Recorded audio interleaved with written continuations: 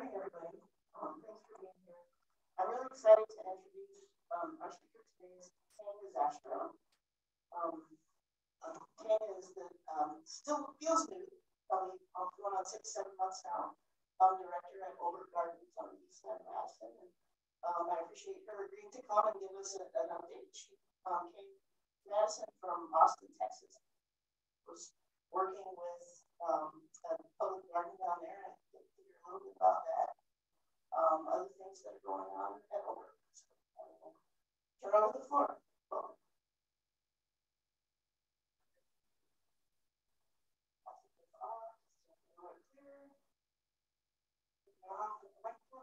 There we go. All right, how's everyone this morning? Okay, good. Thank you for coming. I know competing with nice weather is really hard, so thanks for being here and a room with no windows. Right? All right, so today I'm just going to go over like what introduction, what is Olbrich Botanical Gardens, Olbrich as a resource for the community, the future of the gardens, and then how to get involved. So who am I? Thank you, Emily, for the introduction. Yeah, I started November 1st, and I came here from Austin, Texas, really from Austin Wildflower Center. And I probably don't have to explain any of you who Lakeburg is. Sometimes people don't know who Lakeburg is, but it was great to work there. One of the quotes from Ladybird is the environment is where we all meet. So it was fabulous to work at that garden and so they did plant garden. Yeah, so photo of that garden is the one with the fork there. It's the one where the video is on top of. It's that right here. I'll move that. I can. That's Washington, D.C. They're part of Agricultural Research Service, so they're a research branch. They study woody ornamentals, so if you have a crepe myrtle or if you have a whole bunch of plants that probably come from the National Arboretum. And then before that, I was in Hawaii, and I was at the Wealthy Environmental Center. Before that, I was in Houston. There's a lot of Easter volunteers in this company. So. And then I grew up here in Waukesha, but I went to school at so I'm full circle, right?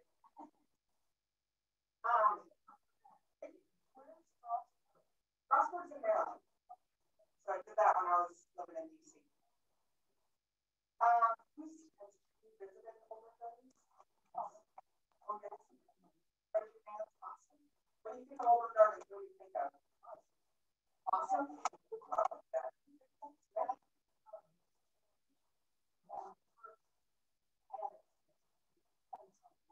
Yes, how it works. Yep.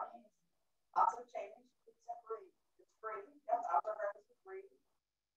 A lot of people jump at me, the director of horticulture. We joke at him, he's removed all the turf. There's very little turf in the garden. The whole patches. So, well, what is Olbrich Botanical Garden? It is a 16-acre public garden. That's the definition of a public garden. That's what we are all about. You got on your own there. I'll just jump into who we are. So our admissions and hours currently we're open 10 a.m. to 6 p.m. Outdoor gardens are free, like I said. The whole conservatory is open 10 a.m. to 4 p.m. and then there's tea to enter there. But we have free admission on Wednesday and Saturday mornings, and then we have access admission. And access admission means it's free to everyone.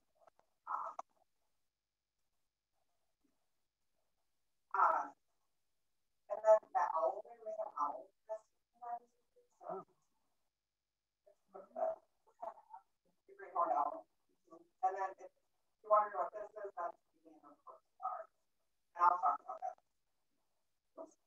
All right, so this year we're going to name plants natural wonders. This year and next is our theme for the next 2 years. So you'll see a lot of native plant programming, more native plants in the garden, just native plants kind of everywhere. So it's a great theme for us, and we're excited to have it for the next 2 years. Now our gardens, we're all over gardens, right? So outdoor gardens, we have various selections within our outdoor gardens, 16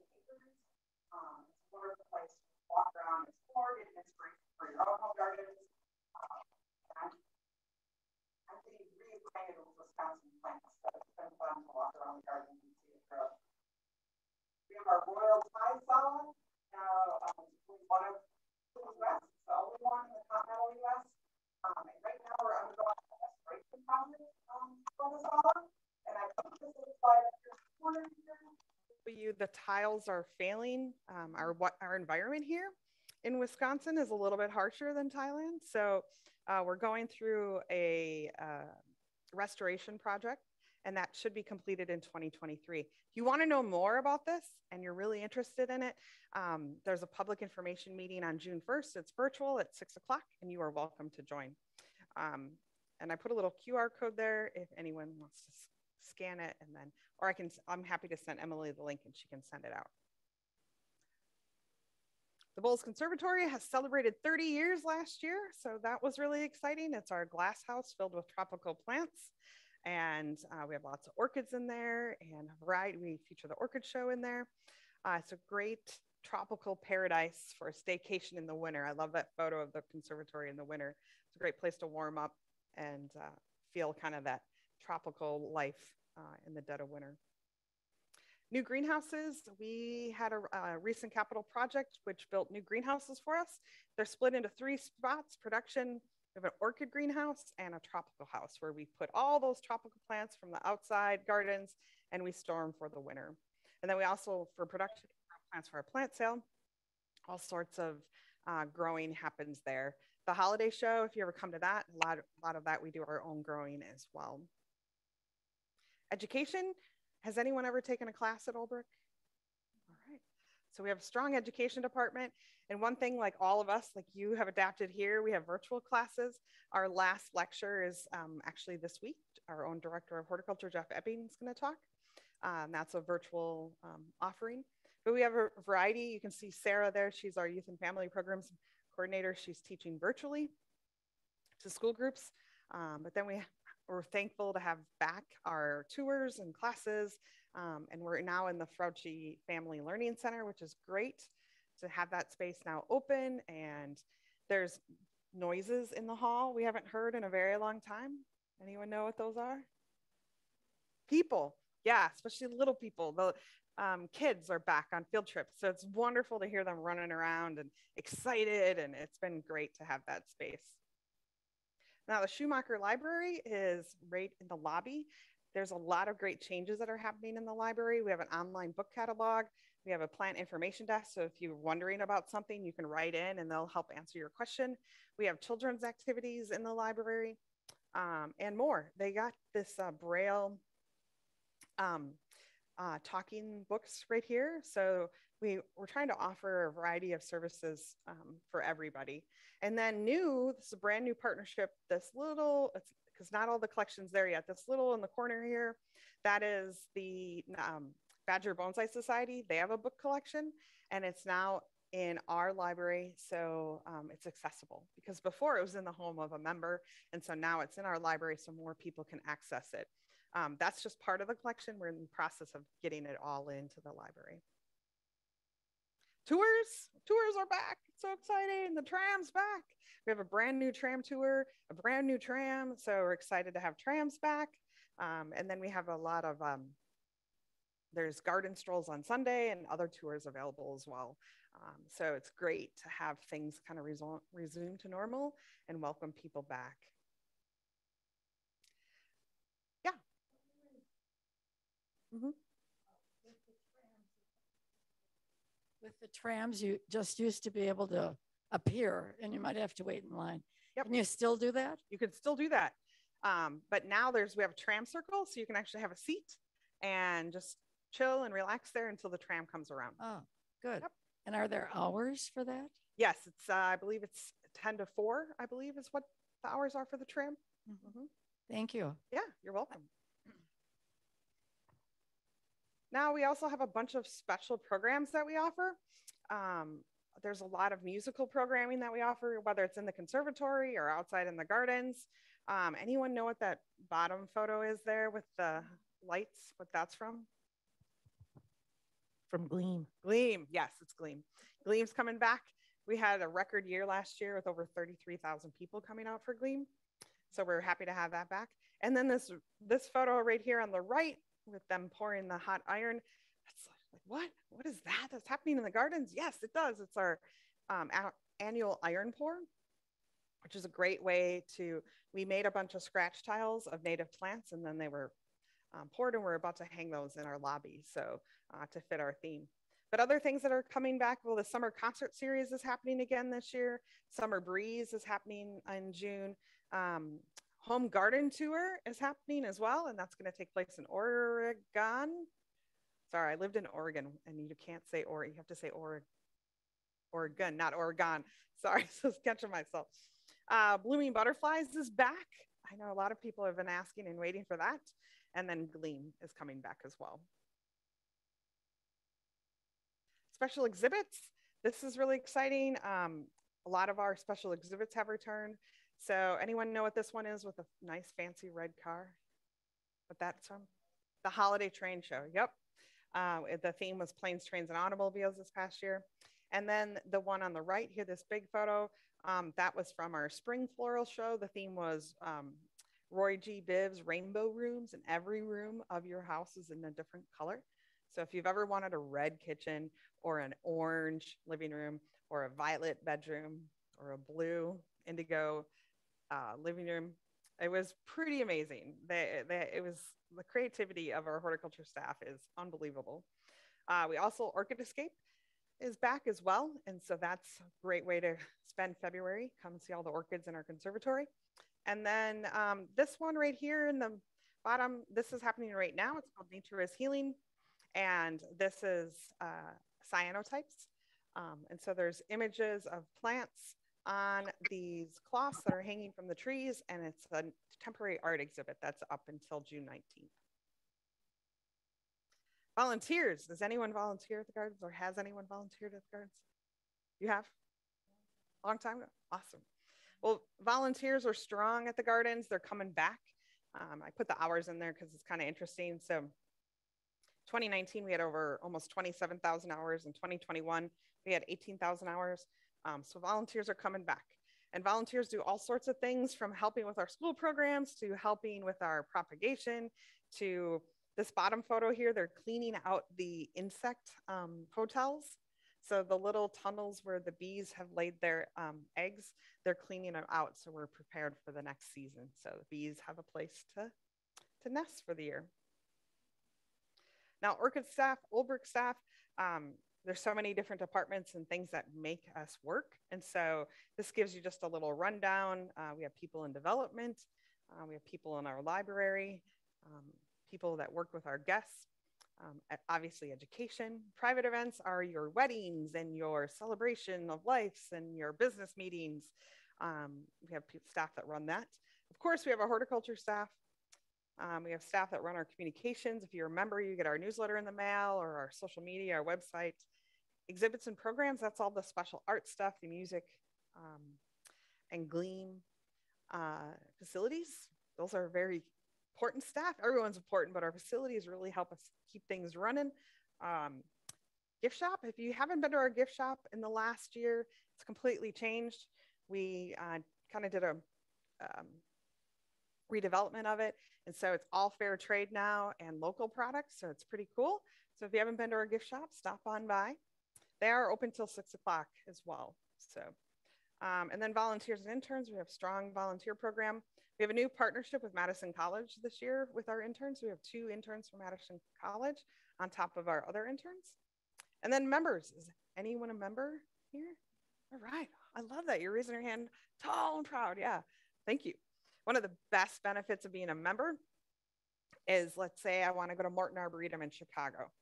I take out my Olbrich card and I say, I'm a member of Olbrich. And they're like, come on in for free. So that's the best benefit.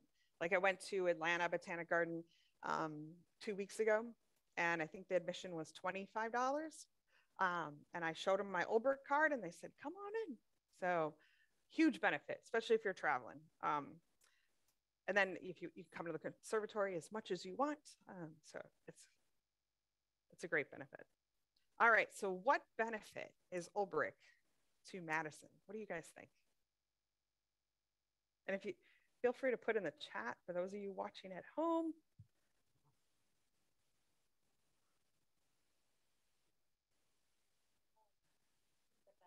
Yeah, what benefit does the garden bring to the community? It gives pretty flowers. It shows you what natural flowers can look like. Yeah. And I love all the statues, and it's a peaceful place to walk. Awesome. Yep, definitely. Peaceful place to walk. There's art, there's flowers. You can be inspired. Anything else? What else do we do for the community? There's an educational benefit and Classes, right? Yep, definitely takes classes. There's one right here.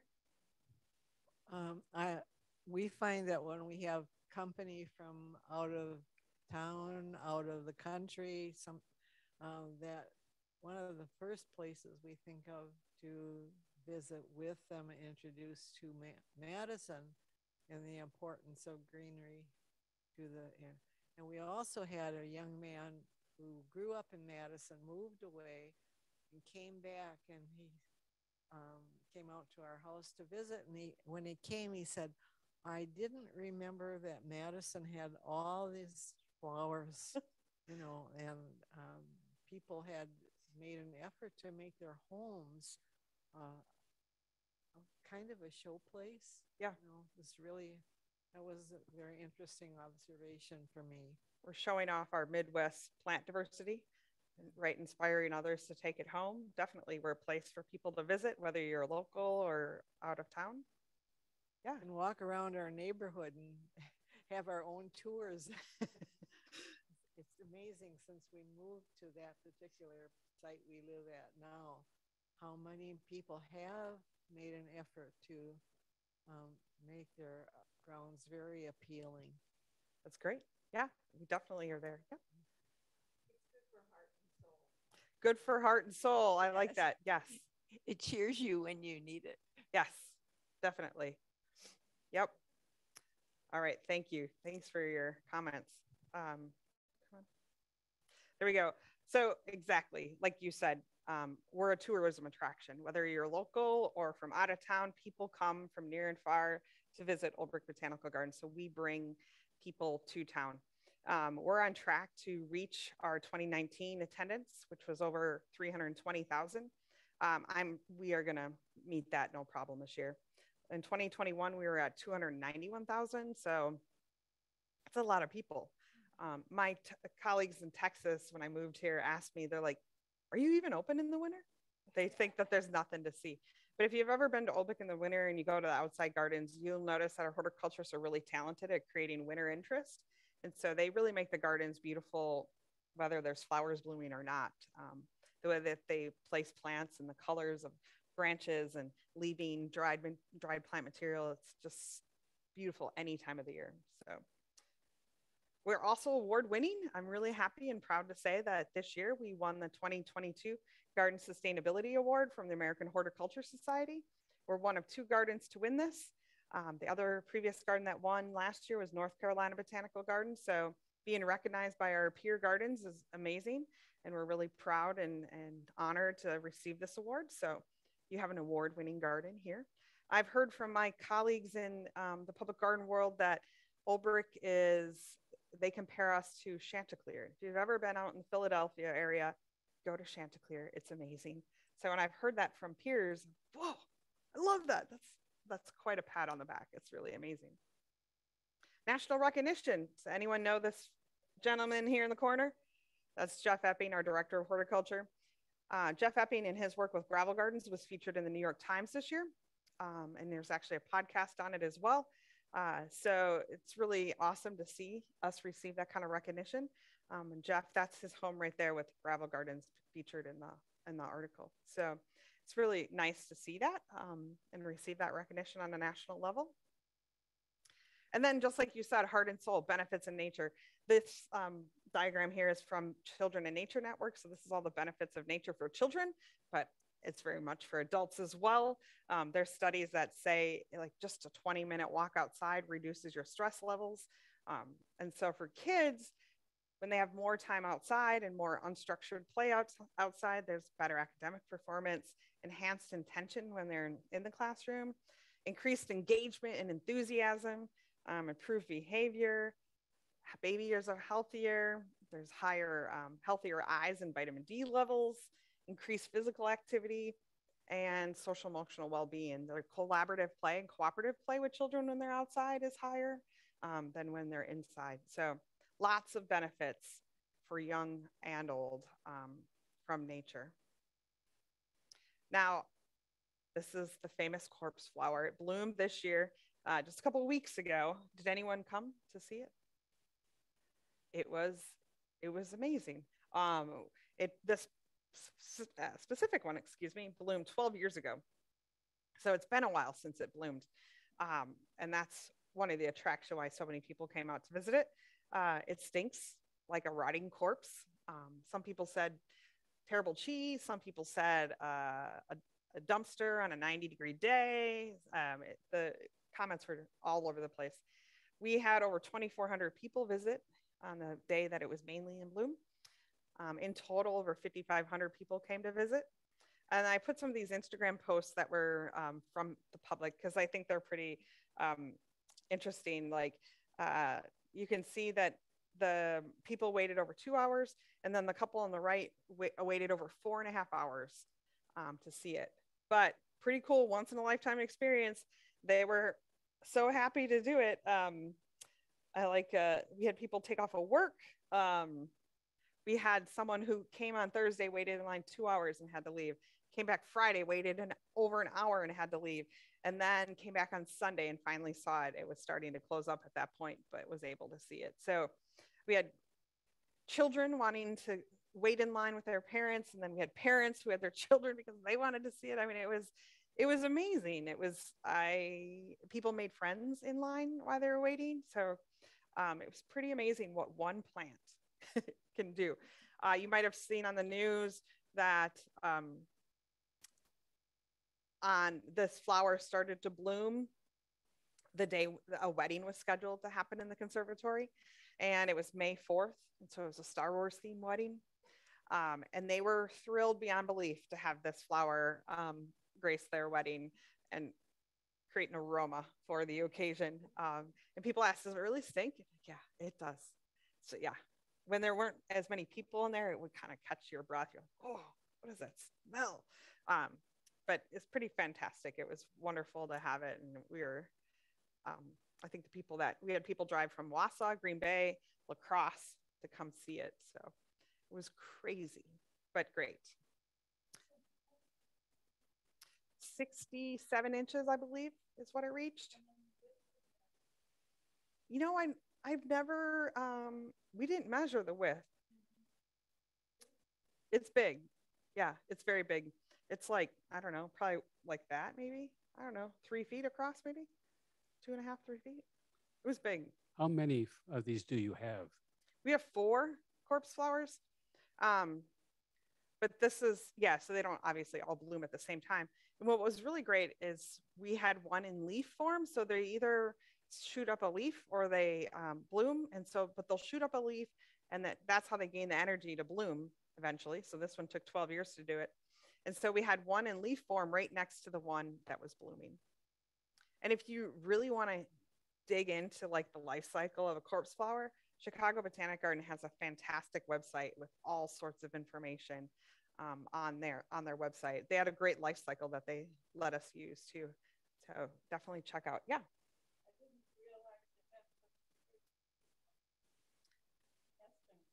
Yeah. Yep.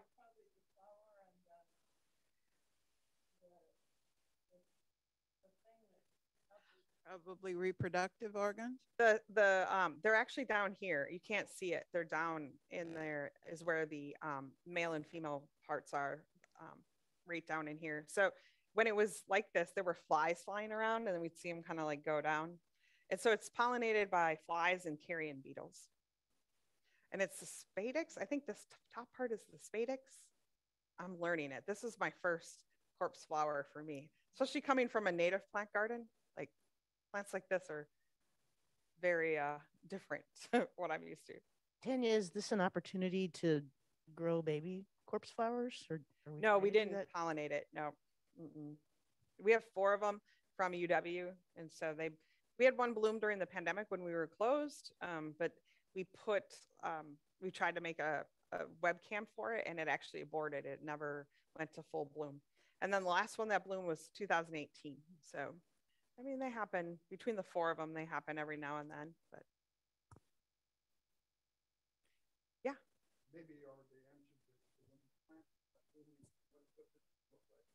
It either looks like a pot of soil.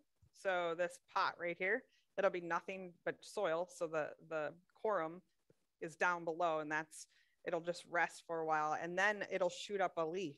And so the one behind it is similar. It's not the same one, but you see that this is one leaf coming up right here. It'll have one of those, and it's huge. But a lot of the time of the year, it's just a pot of soil with nothing coming up above the soil. So when I told our conservatory curator, I was like, "It's blooming," he was like, "Ugh."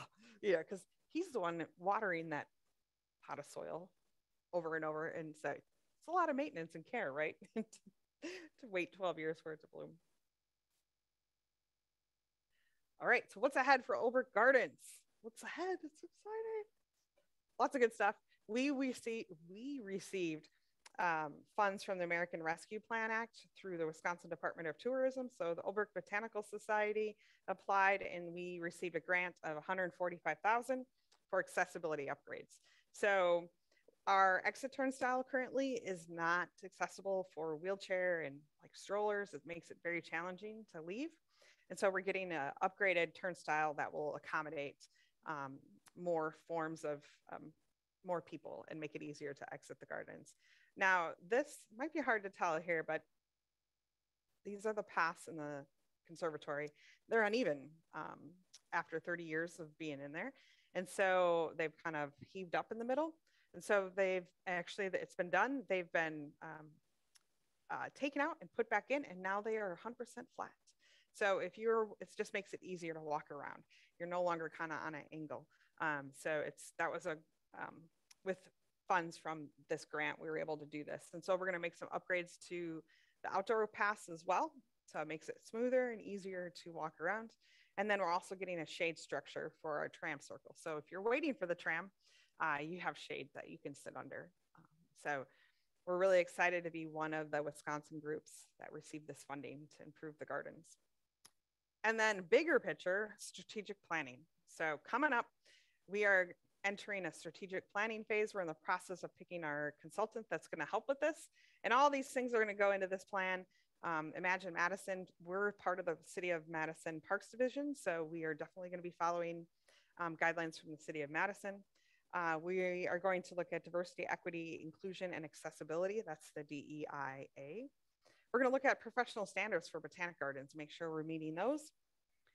We're going to look at the climate toolkit. Climate toolkit is standards for museums to address for climate change. So we want to be better and be a leader for museums.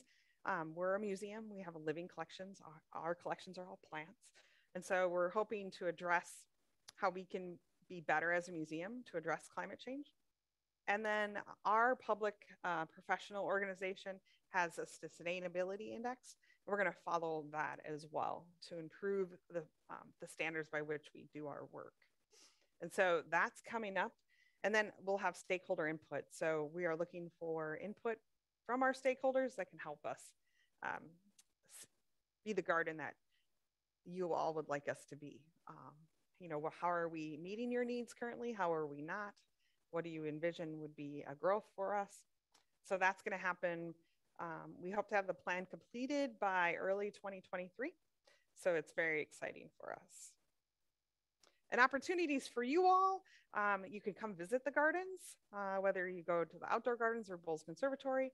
You can shop in our lovely gift shop. You can learn and be inspired through classes, through programs, through concerts, just walking around the garden. You can buy plants through our plant sales to put in your own gardens. You can volunteer if you would like. We have lots of volunteer opportunities. And you can host a wedding. You can host a meeting. You can host baby showers. We have all kinds of events that are hosted at the gardens. We've even been doing a lot of celebration of life. A lot of people pick Olbrich to celebrate their final days, I guess.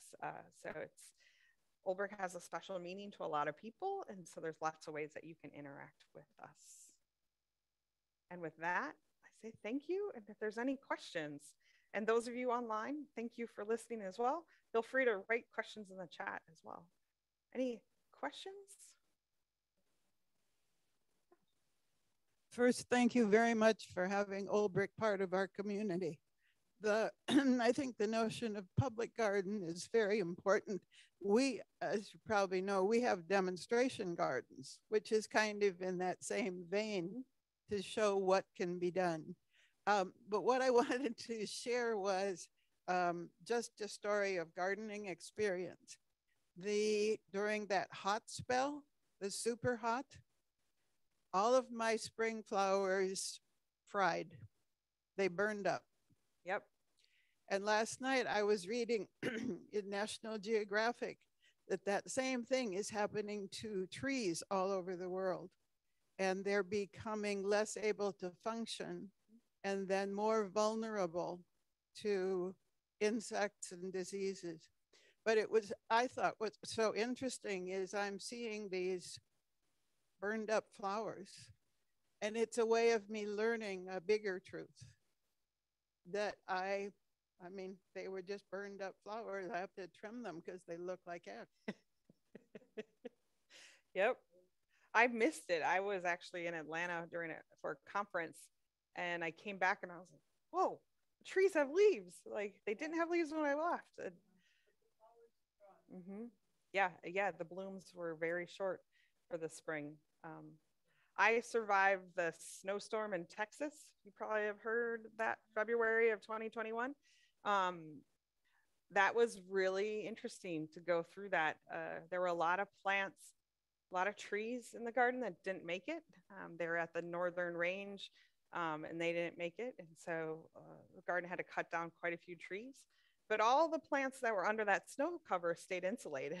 And so there were a banner year for a lot of spring wildflowers after that. It was interesting to see how nature responded after that harsh winter storm that Texas had. We call that the snow blanket. Yeah, exactly. Yep. Any other questions? Membership is really great because you don't hesitate to come out for just a short time. That's really great. And we were just recently down at the St. Louis Botanical Garden. And again, that was so nice because we could go there and stay as long as we wanted. Yeah, thank you. Yeah, it is definitely a benefit. And if you get discounts in our gift shop if you have a membership as well, and then discounts to our classes as well. So there's lots of different benefits being a member. Well, I was just wondering what relationship, if any, there is between Olbrich and the Green Bay Botanical Gardens, which has really developed a lot. Fantastic, isn't it? Yeah, it's a great garden. So is there any? I know our staff have done field trips there. We communicate with our colleagues there and learn from each other. In fact, I was just in contact with their education director, and she had some resources that we haven't developed here at our garden. So public gardens is a very sharing world, and other gardens do share. And so, yeah, we definitely keep in contact with our colleagues there and share and just talk too. Like, how do you do this? How do you do that? Yeah, if you haven't been to that garden, it's fantastic. Tanya, I just 6 months in, is there what surprised you about coming into this role? I think corpse flower was an event. Staff told me it was going to be a big event, but it was beyond even staff. They're like, whoa, we've never seen anything like that before. And I think just the generosity and kindness of people as they're waiting in line 4.5 hours, that's a long time. And like by the time they got up to pay, people were paying for each other. They were sharing food. I mean, just kind of the humanity and niceness, all for 30 seconds to see a flower and smell it. That was pretty amazing and neat to see. And I think the other thing is just the talents of staff. They're so varied. Some of them are very easy to see when you come to our floral shows. It's just like, how do they do that? It came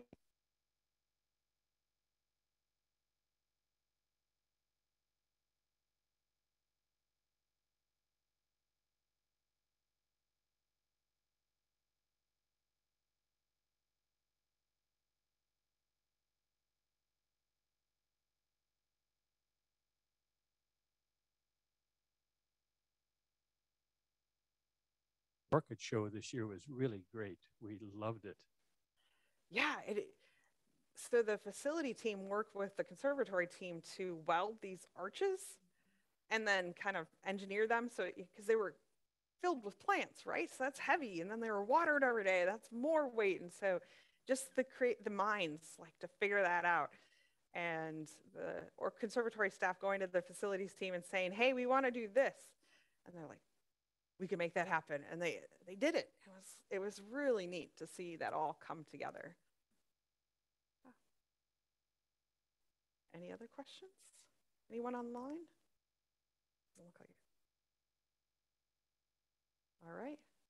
Well, thank you. And I'm really excited that you all are having service outside today because I think it's the benefits of nature and being outside, I think are tremendous. And so I think that's really cool that you all do that. And it's a beautiful day, so enjoy. All right. Thank you. Thanks. Thank you, everyone online.